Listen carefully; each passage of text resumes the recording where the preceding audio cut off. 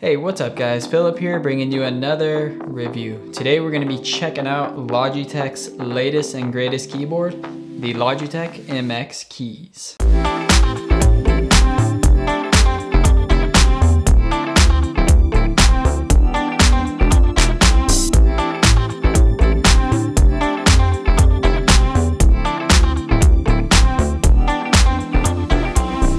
So Logitech's been pushing a lot of cool peripherals out lately. And one of them, of course, is this MX Keys Keyboard. And along with this keyboard, they also released the Logitech's MX Master 3. If you haven't seen that mouse yet, I have a link down in the description below. Be sure to check it out. All right, so on with this keyboard review. So when I received this keyboard, here's what was included inside. The keyboard, of course, a USB dongle, which lets you connect the keyboard via USB, a USB to USB-C charging cable, and of course, an instruction manual. Starting with the build quality of this keyboard, Logitech really outdid themselves this time with this MX keyboard. So this is their first MX Key series keyboard, but compared to their other keyboards that they sell, this one is in a whole different tier.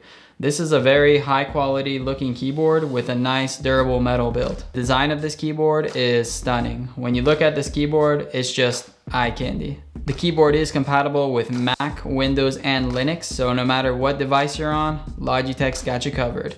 And that's something I really love about Logitech. Most of their products are actually compatible with most devices. A lot of peripherals out there, they're only compatible with certain softwares, like maybe Apple only or Windows only, but Logitech, they're always open to any software. If you got a computer, most likely any Logitech device will be able to connect to it. If we look at the size of this keyboard, we can tell it is a full-size keyboard, which means that you have the arrow keys on the side here, as well as the number pad.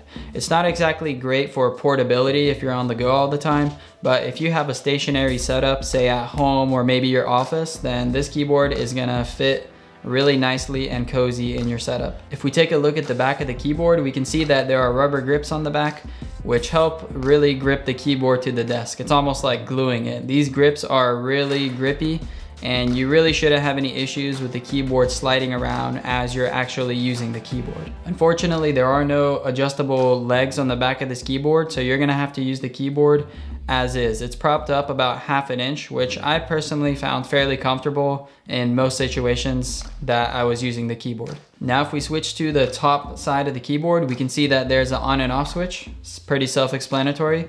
And right next to it, we have a USB-C to USB charging port. The battery life on this keyboard will last for up to 10 days with the lights on, and with the lights off, the keyboard will last for up to 5 months. So depending on your usage and your environment, you may or may not want to turn off the lights. In my case, I'm usually at my office setup here, and I prefer to have the lights on most of the time because it looks pretty cool. And speaking of the light up keys, these things have some pretty cool features. The first thing you're able to do with the keys is you're able to adjust the brightness from a low, mid, and high, and there's a few options in between. I think you have 6 total brightness levels. And then you're also able to have a detection setting, which basically, if your hands get close to the keyboard, it's gonna light up. And then when you take your hands off the keyboard dims out. The keys themselves are actually pretty different from most keyboards out there. These keys here have a very soft, smooth touch to them. It's a very lightweight sandpaper feeling. Unlike most keyboards, they have this like really hard plastic feeling. There's something that's really pleasant about touching these keys and actually holding them, and I just really enjoy having the tip of my fingers on these keys here. So when typing on this keyboard, the click depth from the top of the key to the bottom of the keyboard is only 20 millimeters, which is really short compared to most keyboards out there. The benefit of having a short click distance on the keys here is that your fingers won't get strained over time as you're using the keyboard. All right, now we're gonna do a sound test on the keyboard to let you guys hear what this keyboard actually sounds like. So I'm gonna get it about 3 inches away from the shotgun mic at the top here, and here's what it sounds like.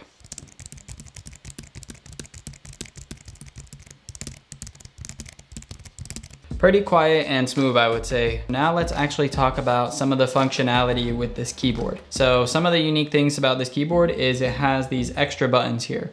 So this button here is a calculator button, which of course lets you open your calculator. This here is a screenshot button. So when you press this, it can take a screenshot of your whole entire screen, or you can click it and you can make it to where you drag where you want to screenshot something.